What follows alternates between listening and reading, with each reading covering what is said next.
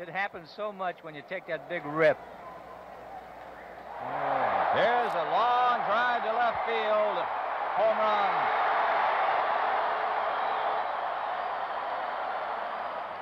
Yankees minimize the Reds' attack. Foster tries to steal. Cut down. Concepcion tries it. Out. Offensively, the Yankees are aggressive also, led by team captain Thurman Munson. While the Reds go on getting tougher for the Yankees, Munson gets tougher on the Reds. This year, he had 18 home runs. He hits it down the right field line. It's a fair ball. It's going to the corner.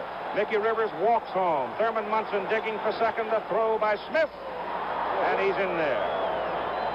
It's a double for Munson. He has done a masterful job behind the plate throughout this World Series. They've stranded 4 men today. Munson hits it high and deep to left. Baker going, way back, and it's gone. Sure. Home run, Munson. Munson having a couple of words with Sutton as he's running around the bases, too, it looked like, for one reason or another. I don't know why. Maybe it's a bits of humor. Sutton is doing a little smiling on the mound. It's a hit and run. That's hit to left center field. Baker's giving it a chase, and it's off the wall. It'll be extra bases. Munson goes into second base, so the Thomason play looms very big. Rivers off second base. Hits it to right. Base hit. There comes your insurance run around third base. Munson digging for second. He's out. Thurman Munson trying to go to second.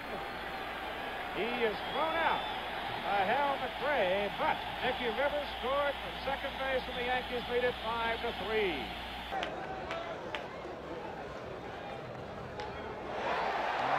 There's a long drive to left field. Home run.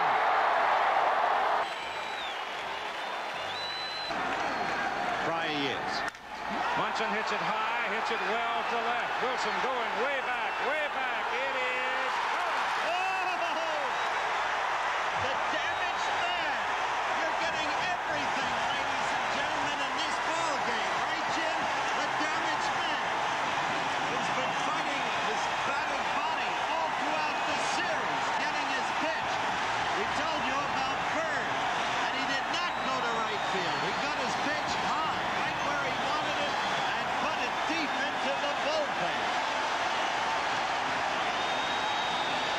He leaves behind a gap impossible to fill in Yankee Stadium. In his honor, a moment of silence was requested at the Yankees' first game after his death. But the silence did not last. Instead came cheers, cheers that Thurman had so often heard. To this crowd, it was the only way to express such a heartfelt gratitude to the man. A 9-minute standing ovation.